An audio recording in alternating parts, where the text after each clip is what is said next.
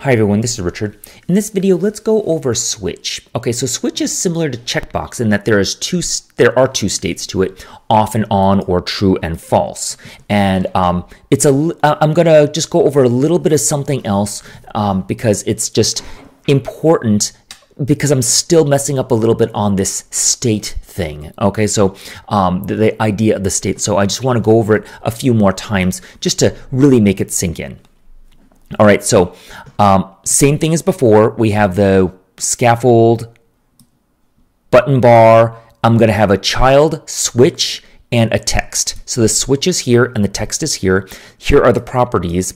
I'm going to say bool, the val, variable val is going to be true. And the message, string message is going to be this is true. I like to always have that a little bit so it keeps me, it gives me feedback in terms of what is going on here. On change to bool e, something e, and then I'm just going to change the color to colors.green. There's a bunch of other different properties that we have. Actually, there are a bunch of other things. I can't pull them up at this point in time. I'm not sure what happened right there. Active color, there's like active, other type of stuff. They weren't really that important. These are the main properties that we have. When we get a little bit fancy into making some of these applications, maybe they'll be helpful. But right now we're just learning the basics. So here we have, let's run this again. It's baseline.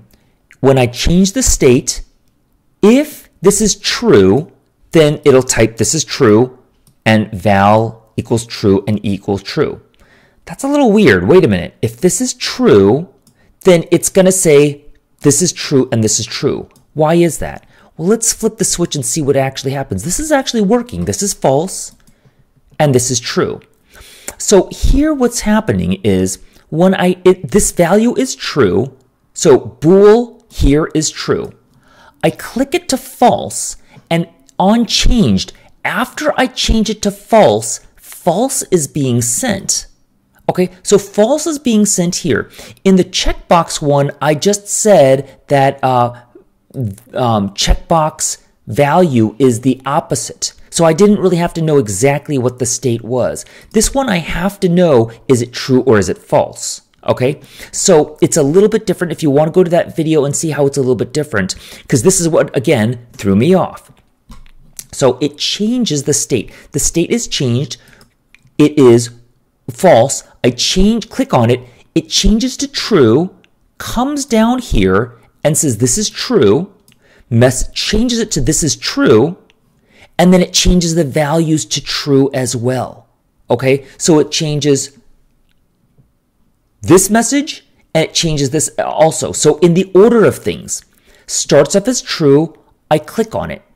The changed value goes here, this is false, comes down here, it prints out this is false, then it takes the value of false, and so it turns it off, and then E is false. I'm not sure why I'm even typing E.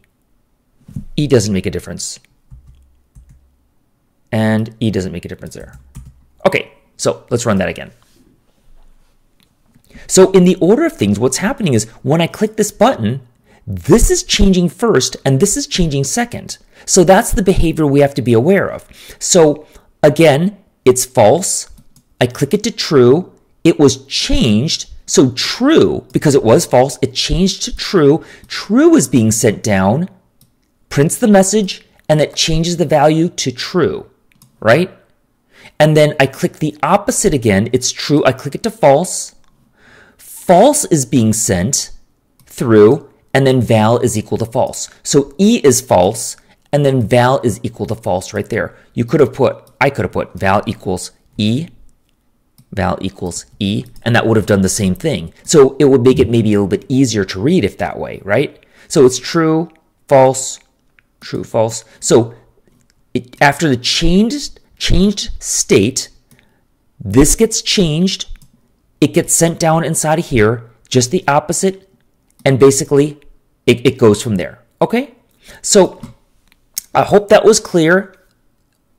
Work in progress, still learning a little bit about it. So I think that's the basics of this switch. It's again similar to the checkbox. It looks a little different, can be different under the circumstances of whatever app you want to build. But at the same time, let's keep in mind the concept of the set state. This concept is this message right here, this E, this value, gets sent only after the state is changed to the other position. Okay? Thank you very much.